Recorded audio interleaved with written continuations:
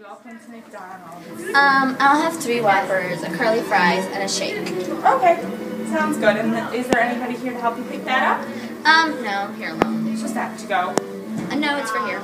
Oh, well, here you go. Obesity is a huge problem, and almost 1 in 3 kids and teens are overweight in America. Being overweight can lead to a multitude of problems. You are what you eat, and although it's easy, don't make it fast and greasy. Start small. Instead of cutting out junk food altogether, just cut back day by day. Make good choices because every small choice can lead to a big change.